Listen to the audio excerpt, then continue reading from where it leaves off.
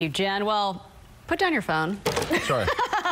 Well, at least when you get in the car, we all know this is the first thing you should do when you get into that driver's seat. But using the navigation, calling up a podcast, looking for music, can get a little clumsy. Yeah, it can. So this is our As Seen on TV Tuesday. Amy Davis is testing the Fastball magnetic ball socket phone thingamajig. Yeah, it's got a long name, right? Okay, so we're going to get right to the point because there's a lot of phone mounts that you can buy on the market right now. I know I've tried several of them, but this one cost me just $10 at Walmart.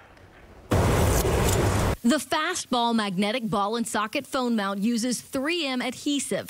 The ball attaches to your car's dash. The socket attaches to the back of your phone or phone case. The socket attaches to the back of your phone or phone case.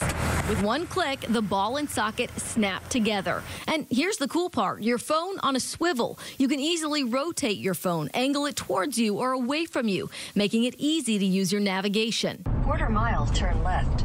We drove on Houston's pockmarked, bumpy roads, and my phone never fell. At just $10, I think the Fastball is a good investment, but before you buy, make sure there's a good flat surface to put the mount in your vehicle. So you got to make sure it's not covering up an air vent or it's not in the way of your gear shifter.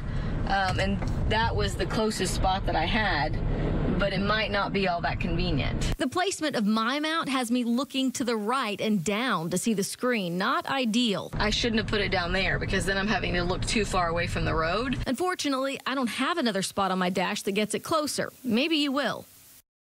Right, so the Fastball does come with extra adhesive in case you change vehicles or, like me, need to move that mount. It says you can just use thread or floss and run it behind the mount to get the sticky adhesive off. Okay. It also says you can use it with tablets, like in your kitchen if you want to use your tablet for recipes or something and mount it to a cabinet. It works like that too. Does it annoy you, the thing on the back, though? I mean, it doesn't bother me, but that's exactly my husband was like, oh, that's so clunky. It's annoying, but yeah.